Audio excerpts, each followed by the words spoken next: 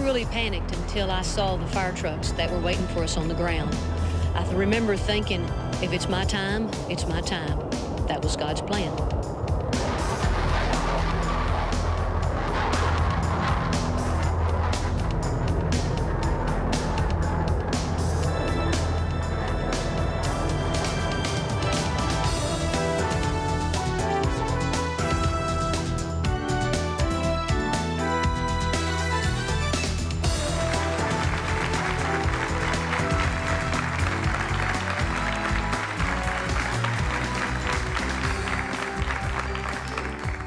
What you just saw was an airplane, a jet, landing at the Nashville International Airport on the 7th of November, 1992.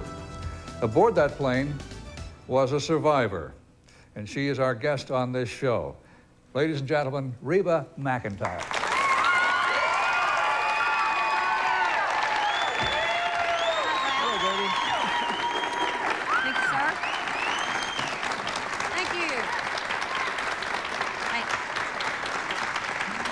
Reba, welcome to our show. Thank you very much. I'd like to address what they've just seen on the screen, first of all.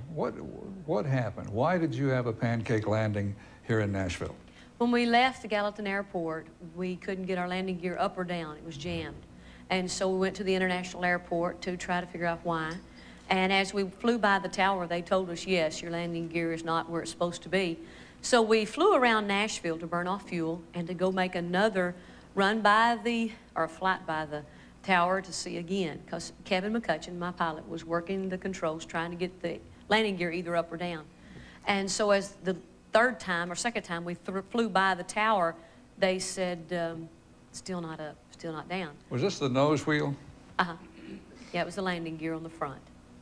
Was this because a crewman had inadvertently left a flashlight in the housing? Uh-huh. And then when the landing gear tried to come up, it jammed up against the flashlight. How did you feel? Well, immediately when I heard the landing gear not go up, I knew something was wrong. And I looked over at Narvel, who was sitting right beside me, and I said, something's not right. And sure enough, Kevin went like this to Narvel, said, come up here to the cockpit. And he told him what was wrong, and he came back and he said, okay, we're going to have to fly over and do all these precautionary measures, take these precautionary measures to see what's wrong. And so when we were flying around, you know, Sandy Speaker, my hairdresser and my clothing designer was in with Narvel and myself.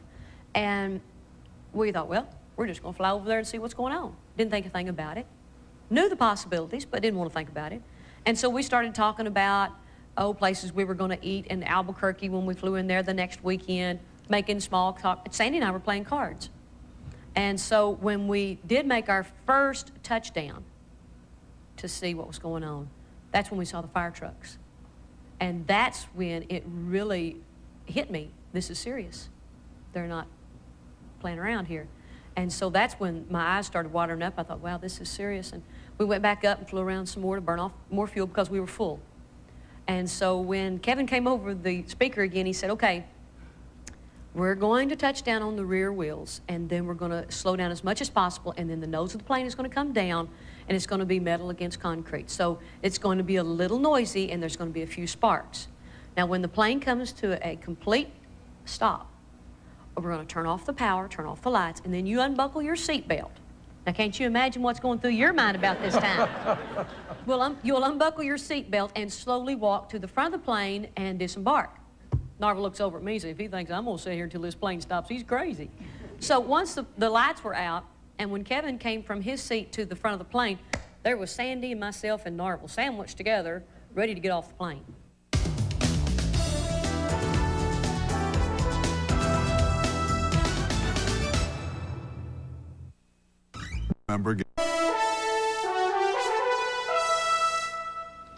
Reba has a new book. It's called Reba, My Story, and was written with Tom Carter, who also wrote my books. Absolutely, both yours. And this is what it looks like. It has a gorgeous picture of Reba on the cover. And I've read the book, and I love it. Thanks. It helped me to get to know you a lot better than I did. And I thought, let's go for a funny story, and then we'll go in another direction. But there's a wonderful story about your first fanfare. And fanfare is a gathering of country music fans from all over the United States, and from foreign countries who come each June to meet their favorite stars. But you hadn't had a lot of success at this point, had you? Zilch, absolutely none. I was with Polygram Mercury for 8 years, 8 albums, and had 2 #1 records. And things were really, really slow, and I'm so thrilled and so thankful to Polygram Mercury for keeping me on the label as long as they did, because they taught me an awful lot and I learned a lot. Had great teachers. And when I went to Fanfare the first year, it was no recognition, no attention. The second year was no attention. So Mother went down with me every year to Fanfare. And one year I was sitting there at the booth, and at the Polygram Mercury booth, and I had my little Sharpie pen, and I was in my little cubicle, and there was a cardboard sign above me, about 3 feet up above me, and it said, Reba McEntire. So I was sitting there, and I was supposed to sit there for 2 hours, and I'd look around, everybody watch them go by, and they'd look at my name and look at me and walk on by. And so here come this couple, this man and woman, and they looked at me, looked at the name, looked at me again, and they talked a little bit, and they walked up to me, and I got my pen ready. I thought, I'm going to give an autograph. And the man walked up to me and said, can you tell me where the bathroom is?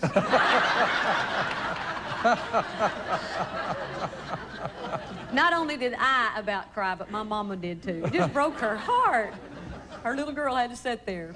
When you were a little girl, did you want to grow up and be a nurse or something other than what you became? I wanted to be a cowgirl. I wanted to be a world champion barrel racer. Because we were at the rodeos, and the women were competing in the barrel racing, and their daddy was, to me, I mean, what other kids thought were heroes, you know, Roy Rogers, the cowboy, my daddy was the hero. He was world champion steer roper, and all of us kids, when it came daddy's time to rope, you know, nowadays kids go out behind the chutes and play and rope, never watch their parents compete. But when it came Clark McEntire, when he was announced over the loudspeaker, we all hustled up the grandstands and sat right by Mama, and we didn't sit by anybody who was eating peanuts. That was a no-no. That's bad luck. That's the only superstition I know Mama ever had. You mean among rodeo people, that's considered bad luck? You don't sit by anybody eating peanuts. And she would move all 4 of us kids. We'd go find other seats. It's not like we had, you know, assigned seats anyway. We sat wherever we could find a seat. And we'd watch Daddy rope every time. And your father was a world champion, wasn't he? 3 years. 57, 58, and 61. Steer roping. When you were a little girl, did your mother teach you to cook or sew? What are mountain oysters? We don't have to say this. They all know what they are. Now, see, when you go down to the pens, we would give them shots of different things and ear tag them and dehorn them and brand them. So you kind of work from one end to the other. And then...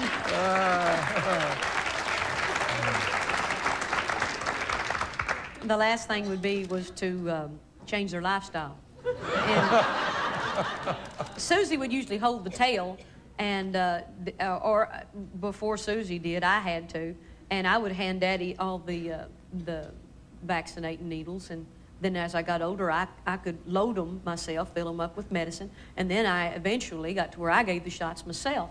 But during that period of time, one of us little girls would hold the tail, and Daddy would cut the sack, pull the testicles down, and cut them and hand them to us, and then we'd put them in a bucket. Then us 3 girls would take the buckets to the house. We'd probably do 100, 200 bulls a day. That's a bunch of mountain oysters. Yes. And so us girls They taste like chicken? Kind of like fish, kind of like fish. We'd take them to the house and set out by the back porch and clean them, and then take them into Mama, and she'd fry them. We'd eat them that day. When you were about, and you can correct me, 7, you came to the Grand Ole Opry for the first time, didn't you? I think it was when I was 7, yeah. Why did you come? Well, that's the only vacation we ever took was to Nashville. Because all of our other times we were rodeoing, and you could kind of consider it a vacation. We traveled up in the Northwest, and Oklahoma and Texas, and Wyoming, Colorado, and Montana. And when we'd go rodeoing, in between rodeos, we'd go sightseeing, whether it's through Yellowstone Park or Cody, Wyoming, through the museum, or through the mountains.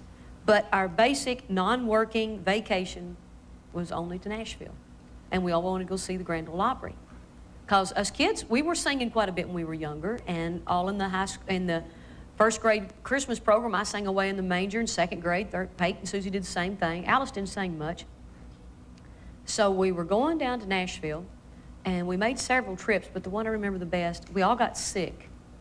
It was Aunt Jenny and Uncle Slim, and Mom and Daddy and us 4 kids, and we got real sick going down, or a few of us did, and by the time the Grand Ole Opry started that Friday night, I got sick at the show. And see, it was at the Ryman Auditorium, not here at Opryland, and when you back in those days, if you got underneath the balcony, anybody who was sitting in the balcony, if they had a Coke and they spilled it, well, it would leak through the cracks and it would hit you underneath. Well, of course, nobody ever wanted to sit under the balcony. And the best seats were down close to the stage.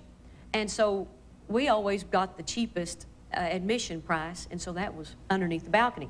So what we'd do is we'd wait until somebody down front would get up and go to the bathroom or leave, and then we'd sneak down and get a good seat. Well, Mama went first. I think Daddy and Alice was already scattered everywhere, and Mama went down. She found a good seat. And I was sitting kind of underneath the bleachers, feeling awful. And I was getting hit on the head with Coke and stuff and all kind of soft drinks. And I got to feeling worse. And I walked down and found Mama. And I said, Mama, I think I'm going to be sick. I think I'm going to throw up. She said, go find a bathroom. And she never took her eyes off the stage. That's how big fans we were of the Grand Ole Opry, and still are. And so I went trying to find a bathroom, and I found an usher, and I asked him. Well, I was feeling so bad, I couldn't comprehend where he wanted me to go. So I found the front door. And I walked out the front steps, and there it happened. I threw up on the front steps of the Ryman Auditorium. And I was wearing a pink dress that Sally Williams, my cousin, had given me in a giveaway sack. And a gentleman walked up to me and handed me a handkerchief. He said, here, little girl. And I wiped my mouth off, and I didn't know any better. I handed it back to him. He said, no, that's all right, you can keep it. I didn't know any better. I was just going to give it back as his.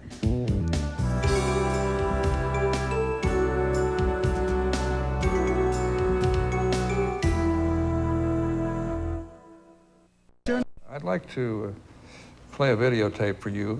This is you singing, and the occasion is very special. Okay. Oh, say, can you see by the dawn's early light what so proudly we hailed at the twilight's last gleam, whose broad stripes and bright stars through the perilous fight o'er the ramparts we watched were so gallantly streamed. Little bassy, aren't I?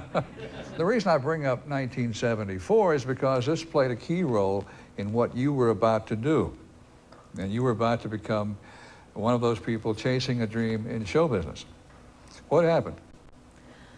Well, to start it all off, I was a sophomore at Southeastern State University in Durant, Oklahoma.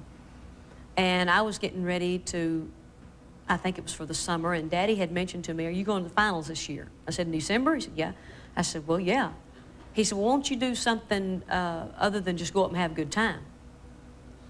So I sat there for a little bit. Now, Daddy knew I really just wanted to go up to the finals and just have fun. But I knew better to say that. And so I was going to be very grown up and say, well, Daddy, what do you think I should do? He said, well, won't you get a job? Kind of pay for your expenses while you're up there. And I said, well, doing what? He said, singing the national anthem. Well, I thought that was a great idea. So we called Clem McSpadden, who was one of the NFR wheel horses, one of the main people. And we had known Clem for years because Clem had been a rodeo announcer when Daddy was rodeoing, and is still today a rodeo announcer.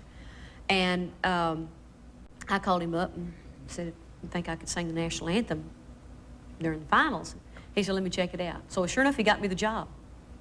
And so I was singing for the 9 performances in 1974. Nowadays they're 10. And during the week, like on a Wednesday night, I was coming back from the bathroom, clearing my throat, getting ready, and walking up to the bandstand to sing with Al Good and his orchestra. And Ken Lance, who had let me and Peggy and Susie sing at his Ken Lance Sports Arena in Ada, Oklahoma for many years, stopped me. And he said, hey, Reba, why don't you meet a friend of mine? And I looked up this big old red-headed feller named Red Stegall. And I shook his hand. I said, well, y'all, good to see you. I got to get on up there. I got to sing. And so I walked on up and sang. And that night after the rodeo, Mama and Daddy and Pake and myself all went over to the Hilton because the Justin boot people they had a suite up there, and that's where everybody congregated after the rodeo. And a lot of the cowboys would sing and have a big time and visit. And so we went up there, and Red was there too. What did you sing that night? Well, I think one of the cowboys, I think it was Everett Shaw, asked me to sing Joshua, because that was the song I always sang at the high school auditorium with the High School Cowboy Band. So I sang Joshua. Red didn't know the chords, and I couldn't play the guitar well enough to even do it myself, so I kind of sang it a cappella. Could you do that for us now? You know it's a Dolly Parton song. Yes. I'm a huge fan I remember of Dolly. the song. Joshua, Joshua, what you doing living here all alone? Joshua, Joshua, ain't you got nobody to call your own? That's fun.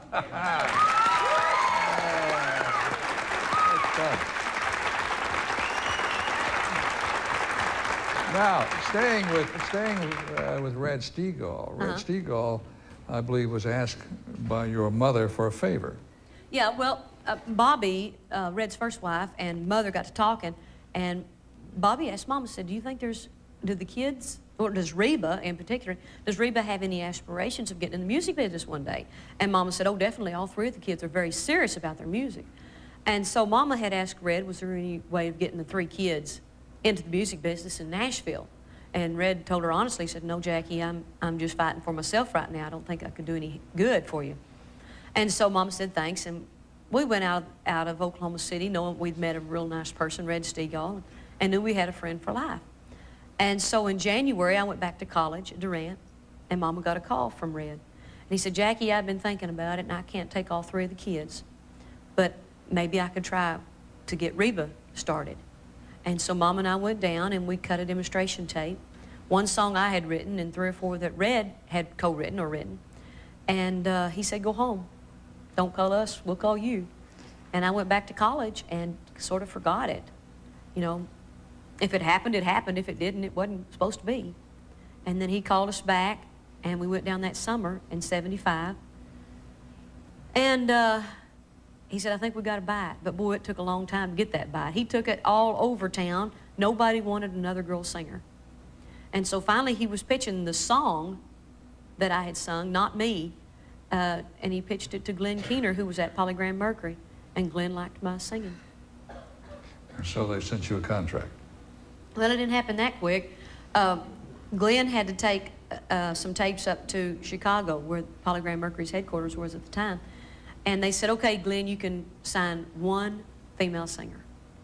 And so he had 1 tape in his right hand, 1 tape in his left hand, and he said, he looked down at him, and he handed him my tape. And I've asked him since then, I said, who was the other tape? Who was the other girl? And he said, I don't know. I don't remember. I want to ease over back to your personal life. Oh, boy. Charlie Battles. Uh-huh. He was your first husband. Uh-huh. And in reading the book and looking at the pictures, I got the impression that he was a great deal like your daddy. Charlie was built like Daddy. He looked a lot like Daddy with the dark hair and the build. He was a rancher, a rodeo champion. Charlie is 10 years, 18 days older than myself. And so it was a lot of a father figure. Charlie was very, very funny, he was a practical joker. I mean, he was very funny. When we first started dating, we had a lot of fun in our early years of rodeoing. We had a lot of fun rodeoing together. And I guess the longer we were married, the more serious it got and less fun. What do you mean the more serious it got? Well, he started kind of helping me out with the music business and made a few bad decisions, which made me look bad, which I don't like that. Of course, nobody does. And it just didn't become as much fun. I think I was growing up. I was maturing, and I wasn't Charlie's little girl anymore. I'd like to establish the fact that Charlie Battles was a leading performer on the rodeo circuit. Mm-hmm. So I guess you knew him by reputation before you knew him. True. I knew him because I was rodeoing or going with Alice when she was rodeoing. Alice was the runner-up to the World Championship in 1971 for the barrel racing. So when I'd go with her, she was in the IRA, which is the International Rodeo Association, and so was Charlie. He was the world champion 3 years, 70, 71, 72 of the IRA. So consequently, when I'd go to rodeo with Alice, I would see Charlie. So I thought Alice and Charlie should get together, because I thought he was really, really good looking. And Alice said, "Oh, Lord, Reba, he's married and got 2 kids." And I said, "Well, that's out." And then later on, Charlie and Paik were rodeoing together, and then me and my roommate at college, Beth Crump, now married to Tom Walker, me and her would go rodeoing together and consequently be at the same rodeo. Well, of course, I was riding Paik's calf roping horse, so me and Paik would be together a lot, and there was Charlie. Did you break up his marriage? I think it was a marriage looking for a place to break up. Honestly, I do. And Paik told me after Fort Smith, after the rodeo, we were out the roping pen one day. He said, "Did you know Charlie and his wife broke up?" I had no idea. Were you at that point interested in Charlie? I thought he was good looking, but, you know, he was a married man. What happened to that marriage? I started having a mind of my own, and I wanted things different. And he didn't want to change. He wanted me to slow down in the music business. After I won the Entertainer of the Year in '86, I remember being out on the back porch, and he'd say, "Well, you did it." And we were just so thrilled. We were just so happy. And he said, "Are you ready to slow down?" And I said, "No, I'm ready to kick it into high gear." He said, "Oh, surely not." Do you think that at that crossroads in your life, that marriage was doomed? I think I chose career over marriage. I really do. About 1980, you hired a new steel guitar player, didn't you? Uh-huh. I didn't. Paik did. A guy named Narvel Blackstock. Yeah. And he was very much in your life for a long time before you even got interested in him. Oh, yeah. Narvel and I, Narvel was my steel guitar player, my band leader, my road manager, my tour manager, then my manager. Then he got demoted and I married him. I think I always admired him, but you know, it was really funny. Narvel and I never hugged, never touched. Now, I'd hug Preacher's Neck and Wayne Lewis and David Anthony and all my, you know, all the band members, and Larry Jones, my bus driver. We were just like brothers and sisters, but Narvel, just, you know, he didn't hug my neck, I didn't hug his neck. The only time we did was after I won Entertainer of the Year in '86, I hugged his neck, because I felt like he was just as much a part of the winning as I was, as I hugged everybody else in my band. You married him after becoming involved with him for how long? Oh, let's see. I got my divorce in '87. He helped me through a lot of that. He was your comfort? Well, he went to the depositions with me. He went to the hearings with me. He was a lot of, he was my support. He was a lot of comfort. And we had just admired each other for years. We respected each other. We wanted the same things. I just admired him.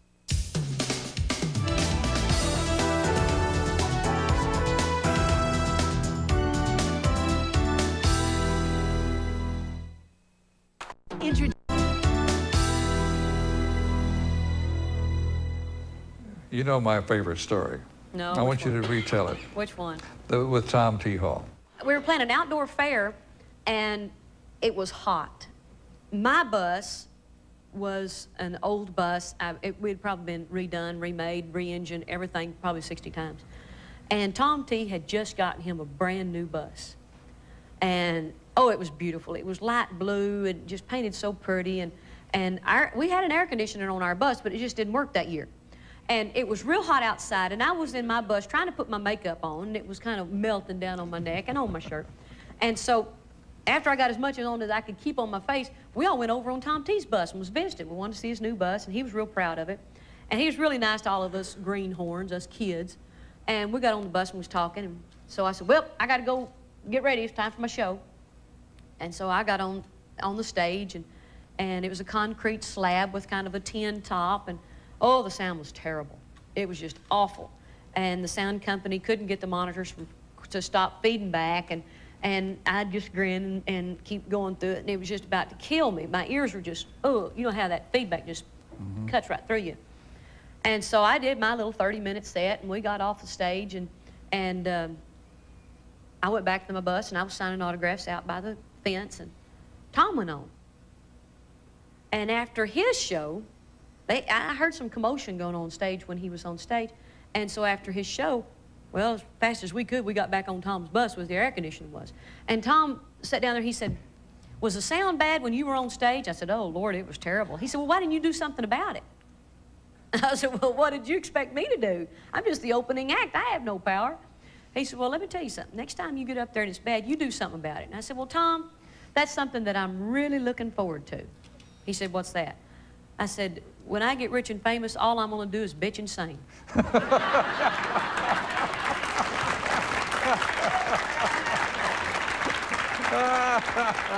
told you that, too, on that on your show. That's his favorite story, too. No, he's a character. I want to ask you about probably the most painful thing that ever happened to you, and that's the plane crash in San Diego. We were doing 4 shows that week that would require leasing planes. I don't even think we could have made it commercially.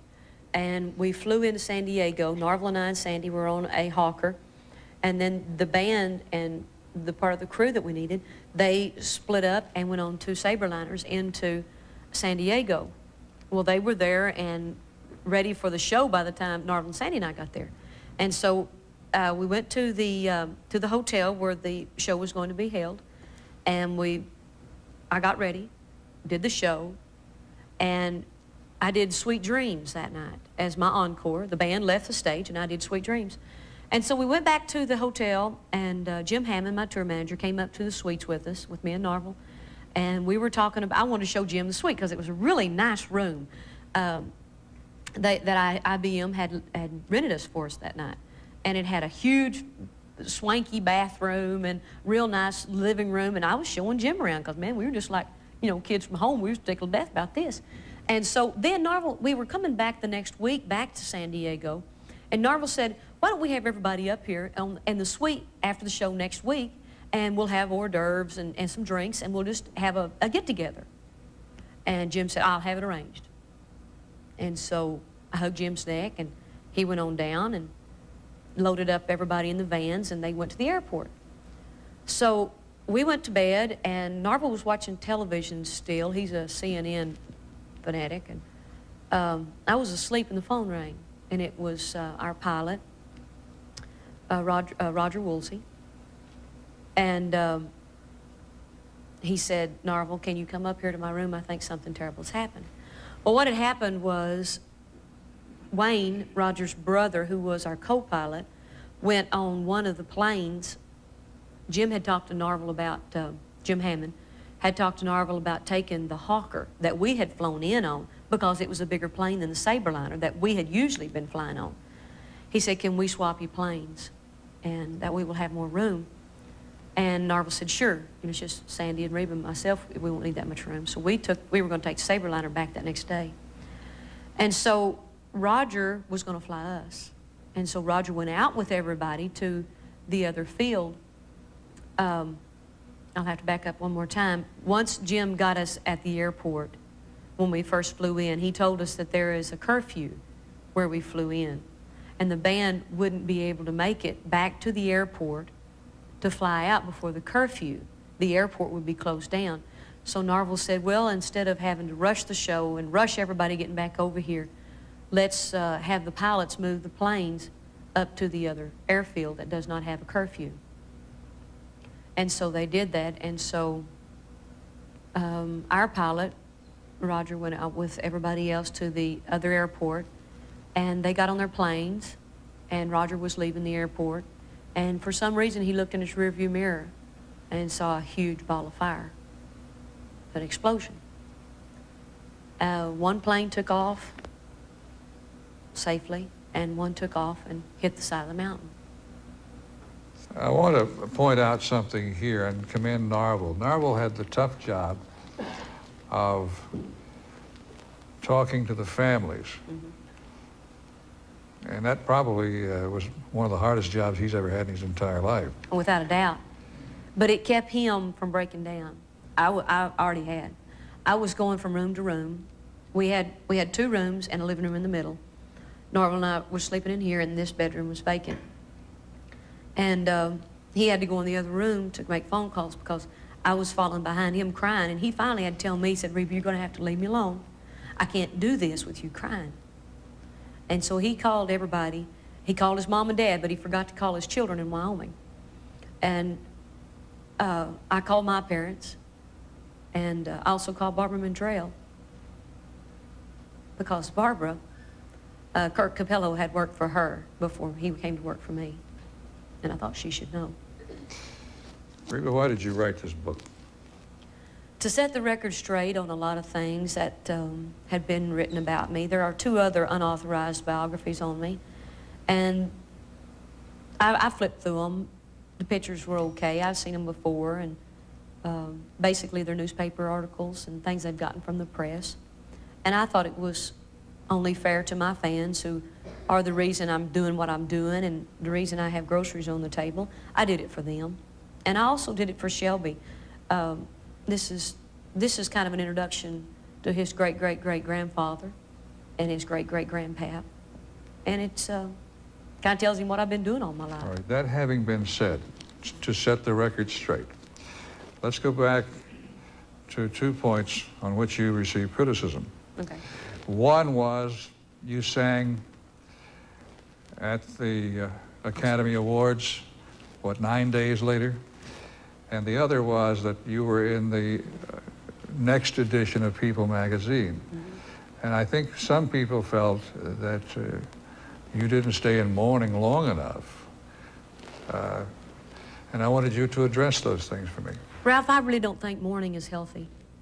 Mourning, to me, I've been through it. If I hadn't been through it, I couldn't say that. But to keep busy was my only way of keeping my sanity. And I knew I had an organization to think of, too. They had families to feed. Their way of making a living and feeding their family was to be on the road. And if I didn't sing and perform, they didn't have a job. They'd have to go find a job with somebody else, and that takes time. And they weren't in any shape to go looking for another job. We were a wreck.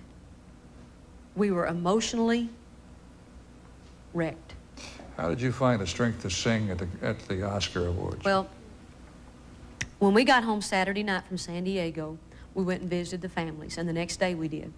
But before we left for the next day, on Sunday, I was at my dressing room table, my vanity, putting on my makeup, getting ready to go see the families. And I thought to myself, man, we got to tell the people at the Oscars. Because we discussed when we were going to go back on the road, and I said maybe July. This was March. Mm-hmm.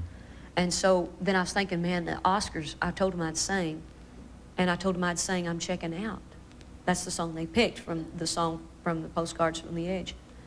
And I started, in my mind, going over the words of that song. And I thought, man, that's my band.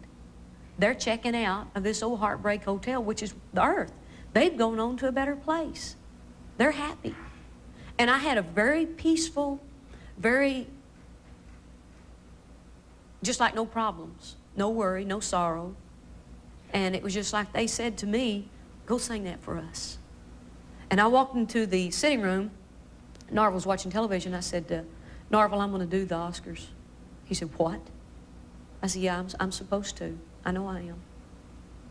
And he called him the next day, called Sandy Brokaw, my publicist out on the West Coast. And Sandy called the people at the Oscars, and he said, they never took your name off the list. Your faith in God gave you a great deal of strength, didn't it? I couldn't have done it without him. How about the People magazine article? We picked the People magazine article because Jane Sanderson is a very good friend of mine. I love her to pieces, and I know she respects my privacy. She respects my feelings, and I knew that she would do the best and say what I said to the best of her ability. Write an article with some class to it. Mm-hmm. She's very, very good.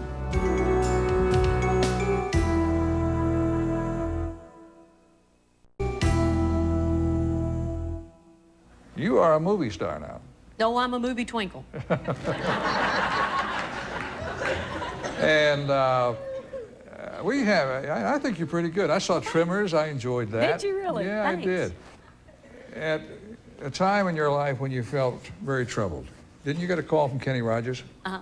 What did he say? Yeah, well, what happened was I was home, and it was the summer of the same year of the plane crash, and Narvel came in, and we had talked about keeping busy, staying busy, and we had the month of May and June.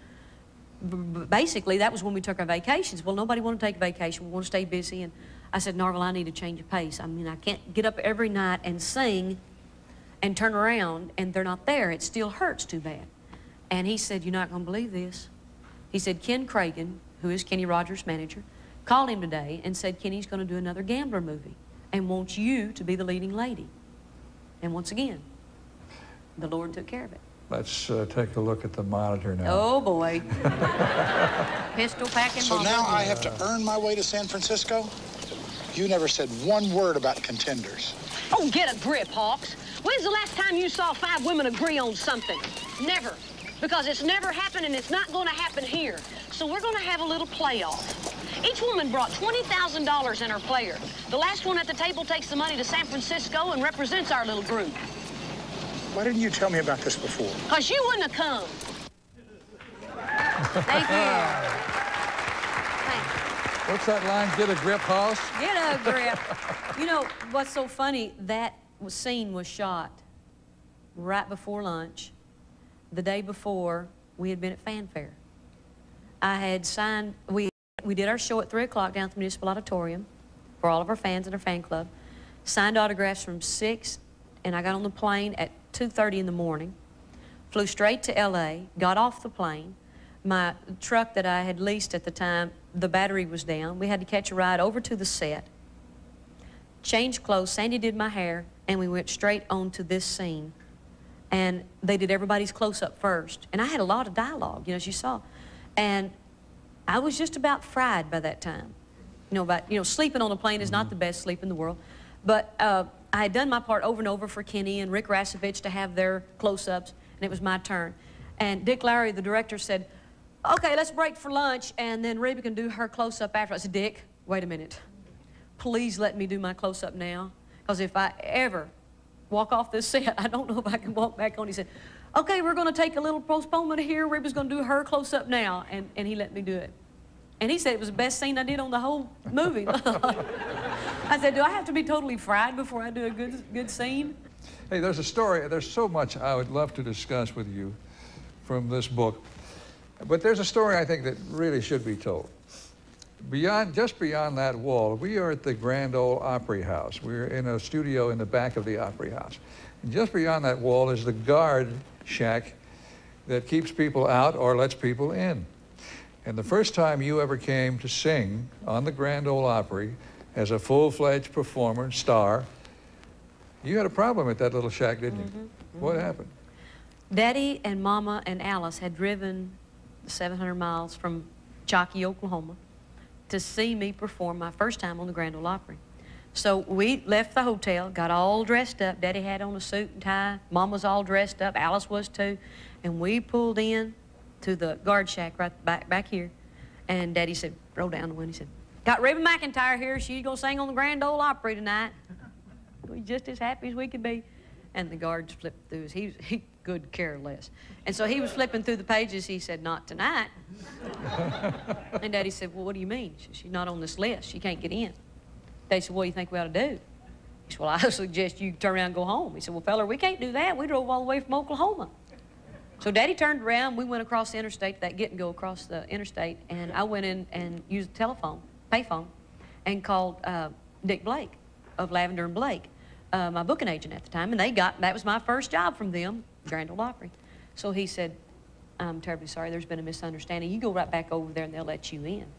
And sure enough, once we drove up, that guard was just grinning and drive right on up here, Mr. McEntire. We'll get you right in here. Here's your parking place. And we went in and we were just so proud to be here. I'm telling you, we were 3 proud Okies. And we got backstage and Daddy told me, we were standing back there waiting for him to tell me when I could go on.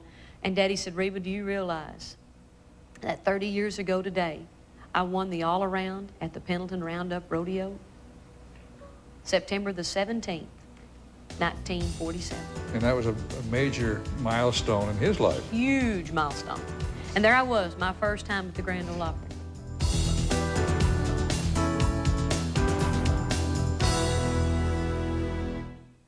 Near the end of the book, Reba, My Story, are some wonderful anecdotes about a man named Shelby. I say a man, he's 4 years old. Oh, he thinks he's a man, you bet. And I wanted you to tell those stories to our audience here. Shelby's so funny. There's so many Shelby stories. He's a great kid. He's a lot of fun. He's very energetic. And it's a chore to insist upon him being a normal child because it's hard. I mean, the lifestyle we lead, it's rough on him.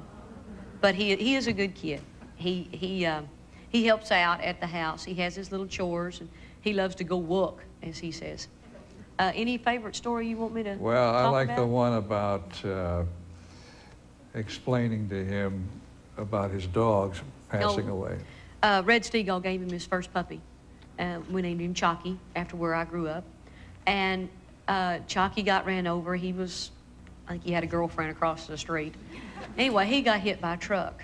And so for his second birthday, Narvel and I gave Shelby a little Cocker Spaniel. We named him Freckles because he had little freckles on his nose. And Freckles got to roaming a little bit too, and he got hit by a car also. So one day we were all going out for supper. It was Narvel and myself and Shelby, and Narvel's two youngest children by his first marriage, Chastity and Brandon. And Brandon and Shelby were already in the back seat. Shelby's getting up in his car seat.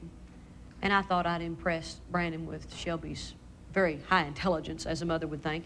And so usually when I take him into bed, we'll say our prayers, and I'll say, Shelby, we'll say, God bless Mom and Daddy and Shelby and all the horses and the frames on the TV or wherever, and the curtains and the pillows and the stuffed animals. And finally he kind of wears out and we go to sleep. And thank you, Jesus, you live in our hearts. So I said, Shelby, tell Brandon where old Chalky is. He took his blanket out of his mouth. He said, Chalky gone to Jesus. And I said, well, now tell him where Freckles is. He takes his blanket out of his mouth. He says, Freckles gone to Jesus. I said, now where does Jesus live? Thinking, you know, it's really going to tie it in there. He took his blanket out of his mouth, looked at me, and said, Florida?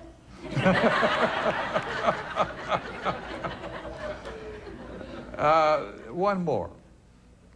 The good boy story. Oh, yeah.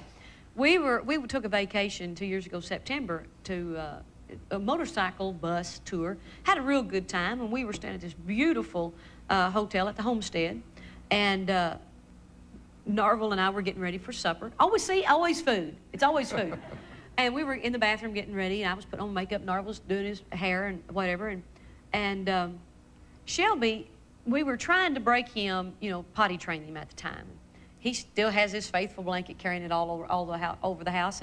And whenever he come to me and would say, pee-pee, Mama, pee-pee, well, I'd say, let's go to the bathroom. And we'd run. I'd say, good boy, Shelby, good boy, Shelby. And we'd always be so happy. And he got to saying, good boy, Shelby. And so with that day in the bathroom, Narvel stepped over to the toilet, was going to use the bathroom. And Shelby walks over to his dad with his blanket in his mouth. He pulls his blanket out of his mouth and says, good boy, Dad, good boy. I love that story. B.J. Thomas joins Barbara Mandrell.